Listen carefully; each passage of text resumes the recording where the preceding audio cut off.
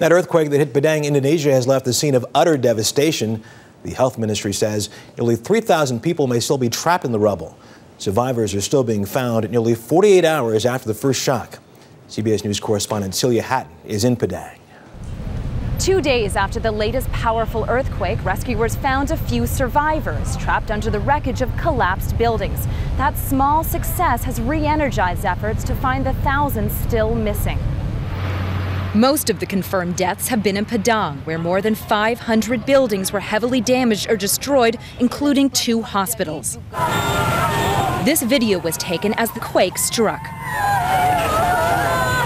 At what used to be a karaoke lounge, rescue crews pulled one body from the wreckage, while residents at this severely damaged house tried to salvage their belongings.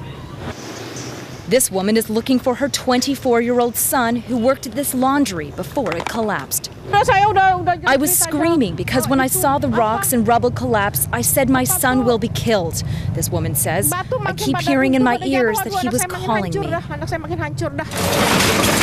Rescue operations have been hampered by power blackouts and a lack of heavy equipment to move large pieces of wreckage from toppled buildings. Lineups for gas are more than 3 hours long. There's a severe shortage of other necessities, too.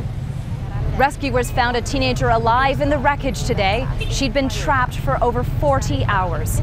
Celia Hatton, CBS News, Padang, Indonesia.